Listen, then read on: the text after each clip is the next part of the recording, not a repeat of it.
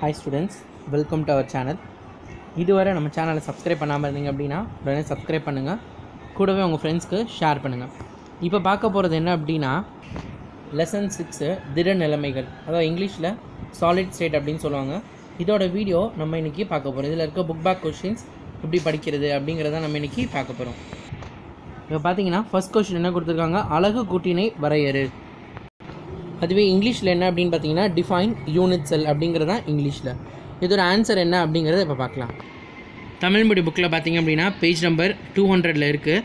So இது பார்த்தீங்க அப்படின்னா ஒரு படிக திடப்பொருளில் மீண்டும் மீண்டும் தோன்றக்கூடிய முப்பரிமாண எளிய அடிப்படை வடிவமைப்புன்னு இருக்குல்ல, இதிலிருந்து இது வரைக்கும் கூடவே இந்த படம், இந்த டயக்ராமும் ரொம்ப முக்கியம். அலகு கூட்டுக்கு இந்த டயக்ராம் ரொம்ப முக்கியம். இதே இது இங்கிலீஷ் மீடியம் புக்கில் பார்த்தீங்கன்னா பேஜ் நம்பர் 180 இருக்குது இந்த டயக்ராம்.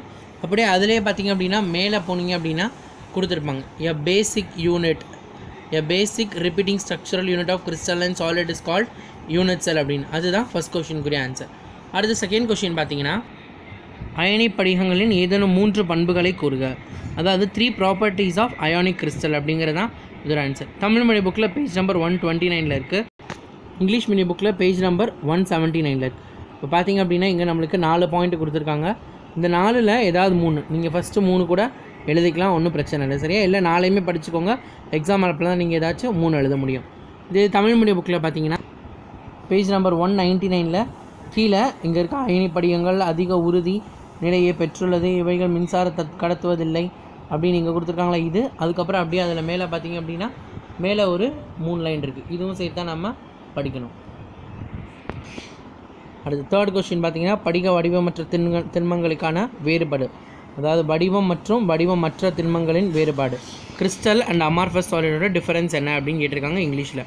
இது page number 197 and 198 Tamil medium book. பார்த்தீங்க அப்படின்னா கீழே மொத்தம் இதுக்கு 6 பாயிண்ட் இருக்கும். இந்த பேஜில் 4 பாயிண்ட் இருக்குது உங்களுக்கு. அதுக்கடுத்து பின்னாடி பேஜில் பார்த்தீங்க அப்படின்னா அதிலே திருப்பின உடனே 7 பாயிண்ட் இருக்குது. பின்னாடி பேஜில் ஒரு 3 பாயிண்ட் இருக்குது. இது எல்லாமே தான் உங்களுக்குரிய ஆன்சர். இது Tamil மீடியத்துக்குரிய answer. English மீடியத்துக்கு page number 178 மேலே ஒரே ஒரு பாக்ஸில் 7 பாயிண்ட்டும் கொடுத்துருப்பாங்க. ஸோ இதுதான் இங்கிலீஷ் மீடியத்துக்குரிய ஆன்சர், சரியா? ஓகே. ஃபோர்த்து கொஷினுக்கு பார்த்திங்க அப்படின்னா ஆன்சர் இதிலே தான் இருக்குது. பார்த்திங்க அப்படின்னா P4னா என்ன, அது மூலக்கூறு படிகம். வைரம் என்ன படிவம், சகப்பிணைப்பு படிவம். NaCl அயனி படிகம். பித்தளை உலோக படிகம். அயோடின் மூலக்கூறு படிவம். இப்படின்றதான் ஆன்சர். இங்கிலீஷ் மீடியத்தில் பார்த்திங்க அப்படின்னா P4ங்கிறது என்ன அப்படின்னா மாலிகுலர் கிறிஸ்டல்.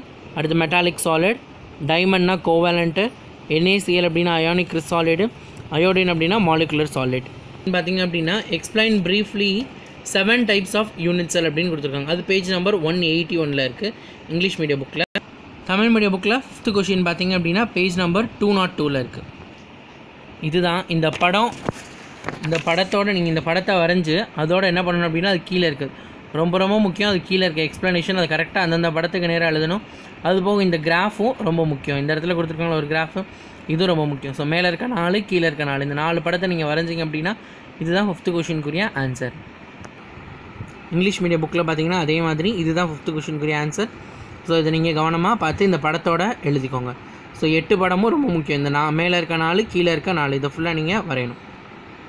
ஸோ அடுத்த வீடியோவில் நம்ம மீதி இருக்க ரிமைனிங் கொஷின்ஸ் என்னென்ன அப்படிங்கிறத பார்க்கலாம். Thank you students.